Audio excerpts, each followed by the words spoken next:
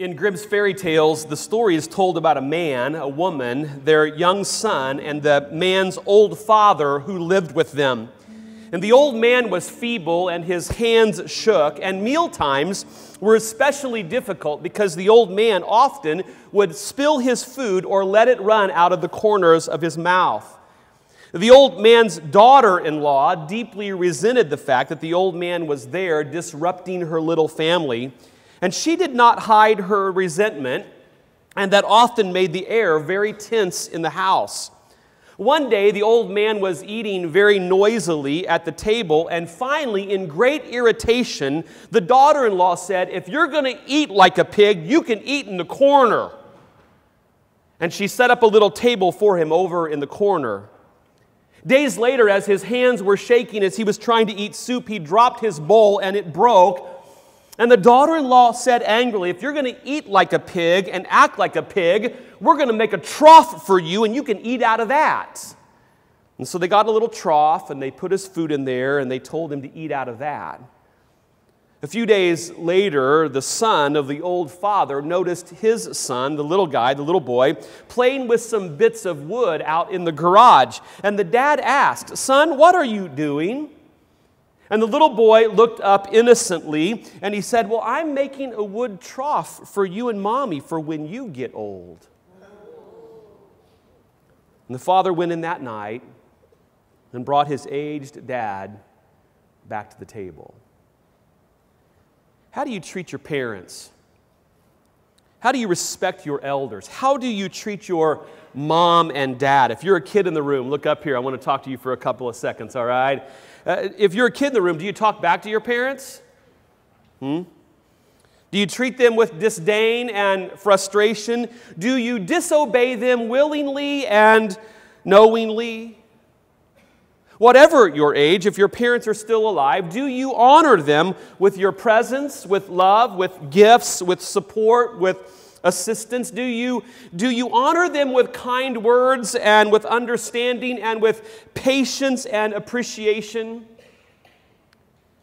Or do you show them contempt and ridicule and shame and disrespect and impatience because they get quickly on your nerves? Maybe never going so far to put them in a corner, but doing or not doing things which indicate your frustration with them. This question seems to be a very important one for today for several different reasons. First of all, a simple fact is that our society and our generations in our society are very quickly aging, very soon, if not already. The largest generation of people who will be living in the United States will be 60 and over generation. They've lived for many years. They're either retired or approaching retirement, and for many families, the cycle of care will be reversed. Rather than them caring for their children, you as their kids will begin caring for them. Some of you are already in that position right now. People are living longer, and we are coming to terms with the fact that we must care for them. How will we in America, how will we in the world, how will we in the church, followers of Jesus Christ, treat our elders, take care of our aging parents? That's what I want to talk about today.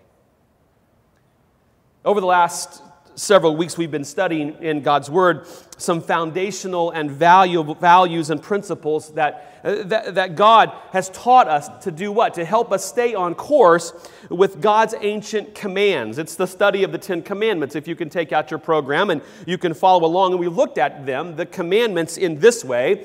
Here's been our idea. Sure, it's been thousands of years since these commandments came marching down the mountain with Moses. Sure, our world has changed. I know that. We are no longer desert nomads, primarily from an agrarian society. No. We are urban dwellers from a very technological age with $1,000 iPhones, aren't we? We're much further advanced.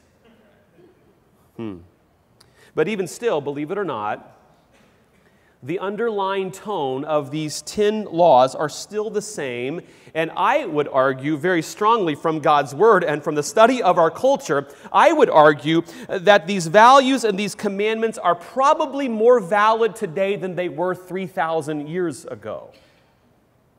They still speak to us. From the days when when Moses brought them down from Mount Sinai. I believe that the underlying value and the tone of these 10 laws are valid today. That's why we've called this series From Sinai to the City. From Sinai to the city. The value and the foundational impact is the same. Again, I would argue even greater today in this culture and in this city and in this country that we live in than ever before. So I want you to grab your Bibles. I want you to grab your outlines. I want you to follow along. I hope you've been here for this series. I hope you've listened to some of these sermons. It can really change your life. And if you've not listened to them, I want to challenge you to go out to our website where you can either listen to them on a podcast or you can watch the video of them from the last bunch of weeks. We've seen over the last couple of weeks that if we want to be people who value the God of the Bible, first of all, as we value the God of the Bible as our God of devotion, we need to put Him first. That's the first commandment, put God first. And then, secondly, we need to be people who worship God as He is, rather than fabricating an incomplete concept of Him. No other idols ahead of Him. We need to be people, thirdly, who revere the name of God and honor Him in the way that by the way that we talk about Him and by the way that we use His name and by the way we live. We said it this way: watch your mouth. Watch your mouth. And then, fourthly, last week we talked about how we need to be people who maintain rest through our life and maintain this semblance of Sabbath through regular periods of rest and worship. Why? Because rest is important. God valued that and God modeled that, didn't He? So look at that list again. Put God first, no other idols. Watch your mouth. Rest is important. I want you to see this and make a note of this on your program. The first 4 values or the first 4 commandments encourage us to know and to understand and to worship God for who He is. Maintaining this vertical relationship with Him first and foremost, because that's where everything else in our life stems from. That's the foundation of what we do and who we are. It has to start there. To develop a right relationship with Him, for it is only through a right relationship with Him that we can ever hope to find peace in this life and victory in this life. It's only through a proper relationship with Christ and with God can we ever hope to achieve success in life. Well, in the next 6 commandments, which we're starting today, God turns His attention then how we as individuals can develop right relationships with the people around us. I don't know if you've ever looked at the commandments in this way. It's kind of like a two-way street. Are you with me? Right? Having a right relationship with God, first of all, which will then lead to having a right relationship with the people around you. And God's first law of human relationships is focused on the family. It's focused on, first of all, learning to respect your elders, focused on respecting your parents. And I've titled this message, as you can see on your program, Respect Your Elders, because in this 21st century that we live in, our parental units vary in shape and scope and look. I recognize that. Some of us were raised with a mom and a dad. Others were raised in single-parent homes. Still others were raised by siblings or by grandparents or by aunts or uncles and friends. And so regardless, the commandment hits us the same. Respect those who raised you. And while your parental figures may have varied, here's what I want to do today, if it's okay. We'll just use mother and father as the text defines. But I think you'll understand that I'm talking about whoever raised you, okay? So let's read this together. Here's what I want to do in honor of the Word of God. I'm going to ask you to stand. If you can look at this in your Bible, if you want, Exodus chapter 20 and verse 12, or you can look at the screen if you want, but I want to read it together. Ready? Here we go. Let's read it together. Honor your father and your mother so that you may live long in the land the Lord your God is giving you. You can be seated. All right, let's take a look at this. Give me your best attention. And I always enjoy for us to stand in honor of the reading of the Word of God. Amen? It's worthy of our honor. Give me your best attention. Here's the basic command. The words are very simple. Honor your father and mother. Nothing tricky here, right? The key word, though, is the word honor. It's the word honor. Honor your father and mother so that you may live long in the land that the Lord your God is giving you. The Hebrew word there, honor, you can see that there is the word kabod, which means to be heavy. The basic idea is to treat someone with respect because they carry a heavy weight of authority over your life. Sometimes we speak of certain dignitaries as being heavyweights. Have you heard that term before, right? That's exactly the idea of the sense of the Hebrew word here. It means to treat your parents as VIPs because they carry a heavy weight of authority in your life. This word honor also means to treat them with dignity and with respect and with deference. What it's telling here is this: you are to honor your parents because of the heaviness of their position. We are to respect them because of their position as parents over us. And I know, maybe your parents were just kind of just hardworking, just simple people that, they just worked a shift hour work or whatever it might be. And in society, maybe they had little to no authority whatsoever. And maybe, according to society, they might be considered lightweights in this world. But your parents bear a special relationship to you, and so you honor them when you recognize that special relationship in your life. And they may not have been perfect, and we're going to talk about that in a moment. They are heavyweights in your life. Now, let me offer this caveat as we talk through this. This commandment, listen to me, those of you who maybe didn't have the best relationship with your mom or your dad or whoever raised you. This commandment is to honor is enforced wholly apart from the way your parents performed as parents. You with me? I like the way Dr. Ray Pritchard said it in a sermon. He said this. He said, "You may have had lousy parents. Unfortunately, many children grow up with parents who were absent or abusive, unkind or cruel. Your parents may have split up and got divorced when you were very young. One or both of your parents may have had a drinking problem. Any of those facts will obviously affect your relationship with your parents. But, and this is a huge but, right?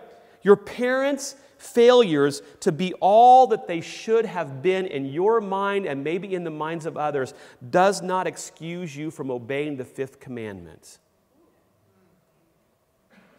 It does not say, honor your parents because they were honorable. It does not say, honor your parents because they deserved it. It does not say, honor your parents if they treated you right. It says, the fifth commandment says, honor your mother and your father, period. Honor them. The way your parents performed as parents will certainly affect your relationship with them, and it will certainly affect the way that you obey this commandment and the motivation that you bring to the task, but it does not affect the central reality that you must obey it whether they were good parents or not. You ought to honor your parents because, in a sense, in a kind of a biblical sense, the parents stand in the place of God in your life. Now, just stay with me here because we're going to talk about all of this. Though they're far from perfect, and even the best of parents fail, your mom and dad can represent God in your life. And when you get down to the bottom line of this commandment matters to God because the way that you respond to your parents, those in authority over your life, whether you like them or not, often is the way that we respond to God. If you're hostile and angry towards your parents, you just might be hostile and angry towards God. If you honor your parents despite their faults and their problems, you're likely to honor God with your life. And that's why this commandment is fifth on the list. I want you to see this. This is kind of important. The first four commandments deal with our relationship where? Deal with our relationship to who? Come on, wake up here. Deal with our relationship to God. The last six deal with our relationship to other people. The commandment to honor your parents is the one that makes it easy to obey all the rest. Learn to honor your parents, to treat them with respect that they deserve. And if you do that, you probably won't have much problem obeying all of the other commandments. But if you do not honor your parents first and foremost, you may have trouble obeying the rest. So the fifth commandment is crucial. It's fundamental. Get this one down, and all the other ones might be made a little bit easier. All right, as we move through this, let me give you some reasons why. Because some of you are saying right now, well, you don't know my parents. You don't know how bad they were. And so I just have a hard time with this. And you're wanting to walk out. Some of you want to walk out right now. I know you do. Let me give you some reasons why. We're talking about our elders, respecting our parents. Therefore, we're talking about kids, us kids. I'm not just talking about little kids in the room. All of us have one time been kids. We're still kids. And one of the first words that kids learn, children learn, one of the first words that they learn, does anybody know what that first word is? No. The first word they learn is no, okay?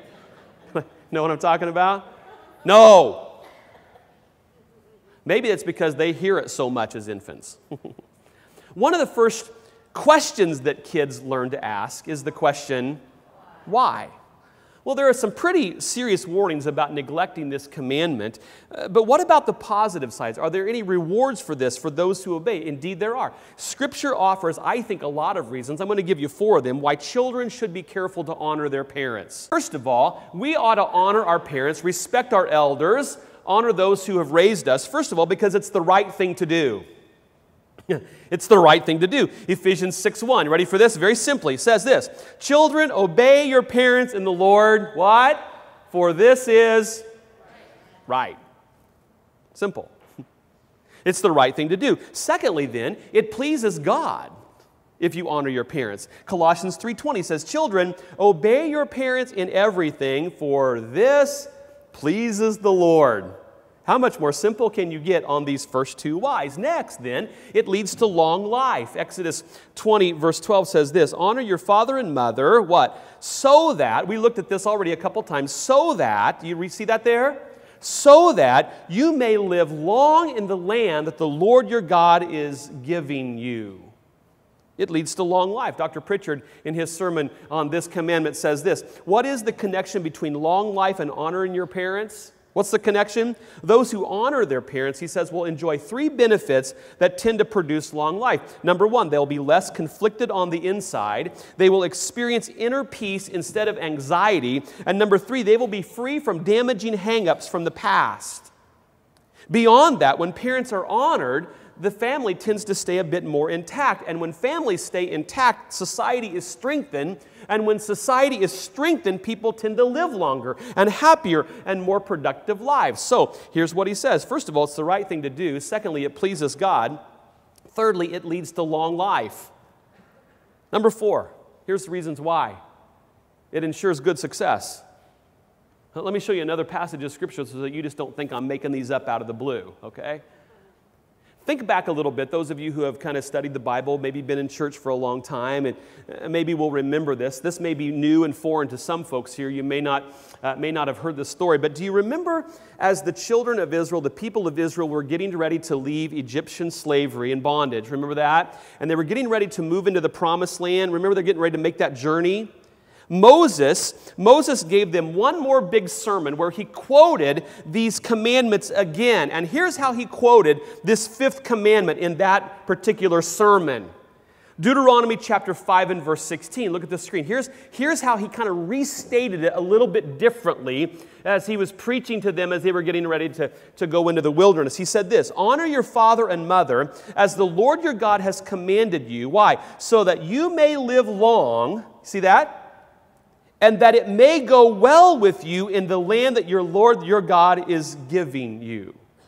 A little bit different uniqueness in the way he said that. Now, here's the deal. I've traveled quite a bit of life over the years. I'm not all that young anymore, all right? And I've worked and I've worshiped and I've walked with people for 30 years as a pastor, and I can speak with some authority. I'm not saying I'm an expert by any stretch of the imagination, but I've got some experience. I've seen this with a lot of people. I've been around the block a time or two. I've been around the block for a few years as a pastor, and I've seen this. Families that stay together, children that learn to respect their elders, children and kids that learn to respect authority usually have an easier time navigating life. Now listen to me. I'm not saying that they have an easier life. I'm saying what I said was they often have an easier time navigating life. What do I mean by that? Well, knowing how to deal with the ups and downs of life, respecting authority, those around them who help direct their life. Listen, because since life's ups and downs can be challenging, can I get an amen here? Amen. Life's ups and downs can be challenging. Often we need advice. Can I get an amen here? All right. The people who learn to hear and learn to receive advice and receive direction in the up times as well as the down times often fare better. There are some kids, though, some people, they don't want to hear advice from anybody. They just don't want to hear it from anybody. And I know that people can argue this point all you want. This commandment seems to be very clear. You learn to respect authority. You learn to honor your parents, and you can live a long, prosperous life. Not easy, not simple, not problem-free. Anybody here? No, never problem-free. But we can do that. All right, so we've had some exegesis of this verse. Let's look at some application, all right? I want you to write this on your program. We can sum up the application to parents in a single sentence. Write this down. Write this down. Make it easy for your children to obey this commandment. Make it easy for your children to obey this commandment. There is a sense in which if you want your children to honor you, then you yourself ought to be honorable. Well, how do you make it easy for your kids to honor you? Well, what is involved in honoring and your parents and respecting your elders? Well, let me give you a couple things, and you're just going to have to write these on your program. Number one, respect their role. Respect their role. Again, the Hebrew word for honor carries the idea and the sense of weightiness. Yes? You remember that? Learn to respect, regardless of their ability to parent, the people who carry a great deal of weight in your life. Without a mother or a father, you wouldn't be here, obviously, right? Without somebody raising you and rearing you, a caregiver of some form, you wouldn't be here. Give esteem to the people who cared for you. Secondly, value their advice. Value their advice. Another way of honoring your parents and our elders is by valuing their advice and their knowledge. I've said this so many times over the years of my life, and I think about this more than I even say it. If I would have learned and listened to and retained the knowledge and the things that my earthly father taught me, coupled with the things that I've just learned on my own, I would be much further in life. But as I was going through my life, sometimes my dad would try to teach me something and I would dismiss him because I wanted to go do something else or my brain was someplace else. And if I had just listened to him and learned from him more, then coupled with the stuff I've learned on my own journey, goodness sakes. Proverbs 13 verse 1 says, "A wise son heeds his father's instructions." Are there ways that you can heed the advice of your parents or your elders? And I know people in our culture don't like to be told what to do, but I've learned the hard way. Moms and dads are usually right about the things that they tell me. They're usually right. I found out that my parents were pretty smart. I wasn't until I was about 25, 26 years old that I began to realize that. But my mom, she kind of knew what she was talking about. And that revelation was kind of painful for me to learn, but I found it to be true. And because of that, and I've been married and on my own for decades now, and my own 3 children are almost raised and out of the house. My dad is nearing 90 years old, but I still consult him on major decisions in my life. And the things that I'm processing as a Christian man and as a leader and as a pastor, I still call my dad. And I've been at this for a long time, but he sometimes is one of the first people I call. Why? Because I value my dad's godly, Christian, loving advice. And I make my own decisions, but I always want to be sure what he thinks. Value their advice. Number 3, honoring your parents involves meeting their needs. This, of course, applies to those of us who have older parents in the room. Many of us do. People who are beginning to be dependent upon or are already dependent upon us. The Apostle Paul wrote this in 1 Timothy chapter 5 and verse 4. It says, "But if a widow has children or grandchildren, these should learn first of all to put their religion into practice by caring for their own family and so repaying their parents and their grandparents for what? This is pleasing to God."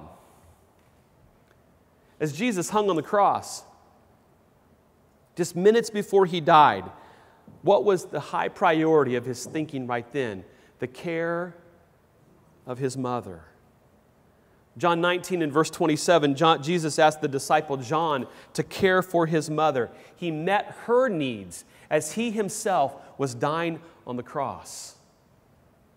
So if you have aging parents, make sure that you care for them. That might mean involving physical labor and housework and cooking and driving them around and regularly visiting them and being patient with them when in their old age they wear you out. Maybe it involves emotional support. Whatever, meet their needs. Next, affirm their efforts.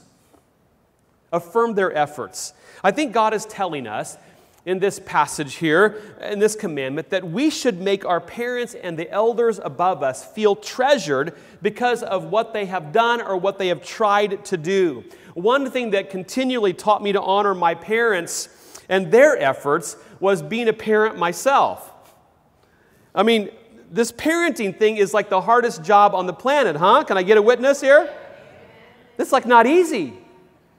And some of you, if you have difficult children, which I did, my third child was a quite gregarious, talkative, rambunctious little kid. And I remember my mother used to watch him and watch me as I was trying to control him and lead him down the right path. And she said, "I'm so glad you have a son who's just like you."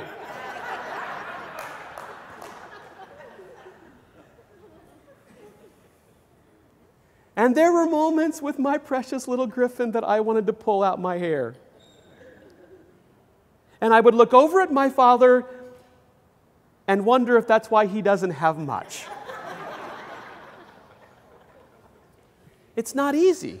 This parenting thing is not easy. It's hard and it's costly. And the cost isn't just in terms of finances, but of time and energy and plans and dreams. If we can honor our parents for nothing else, we can honor them because they took on a hard and costly job. Lastly, if you want to honor your parents and honor our elders, forgive their failings. Now, again, as I mentioned just a few moments ago, no doubt some of you are cringing inside right now. Right now, as I'm talking about honoring your parents, you are filled with pain and anger and guilt and frustration. And you're filled with all of those emotions because you have been deeply wounded by one or both of your parents over the years. Maybe you were reared in a home where terrible evils and sins were committed against you. And if that's the case, may I speak to you for just a couple of moments? Let me speak to you. Listen, friends, I don't believe that God is telling us to just get over it, to ignore the pain and to deny that it ever happened. No. Perhaps this instruction to honor your parents is a call for you to confront your parents, your mom or your dad, in love and in forgiveness. And as Christ has forgiven you, maybe you can learn to maybe even today, in this moment, to forgive for the first time. Perhaps this instruction brings about a call to reconciliation. And yet you realize that reconciliation and confrontation is probably impossible. Maybe then that you can pray. You can pray that you will not allow bitterness to control you any longer. and you can learn to release that. Maybe you can pray that you can forgive those who hurt you so that you won't continue this cycle of pain in your own life. Maybe that could be the case. Well, there you go. Commandment number 5. Commandment number 5, a good 21st century way of saying it is this: respect your elders. Respect your elders. At the beginning of this message, I said that this commandment is the one that will help us obey all of the rest. Why? Why is that the case? Well, because the first place to show the reality of your religion starts in your home. Starts with you. To say it another way, religion that doesn't begin at home really doesn't begin at all. And so I pray that God will give us the ability, no matter how much work it takes, no matter how much forgiving is required, so that we can honor God and show respect regardless of anything else. And I pray that God can be honored in all that we do. Would you stand? I'm going to pray, and then Jonathan and our team are going to lead us in worship as we get ready to close. Heavenly Father, sometimes this commandment to honor our mothers and fathers is a little bit challenging to do because we look at our moms and our dads and we think, man, there's not a whole lot there to honor. But yet, God, you challenge us the same. To honor them because of simply, maybe if nothing else, because of who they are and because of now whose we are in you. I pray, God, that you'll give us peace and strength, starting from this day, to do that which is honorable. And may, as we do that, we put our faith and trust in you. In your name we pray.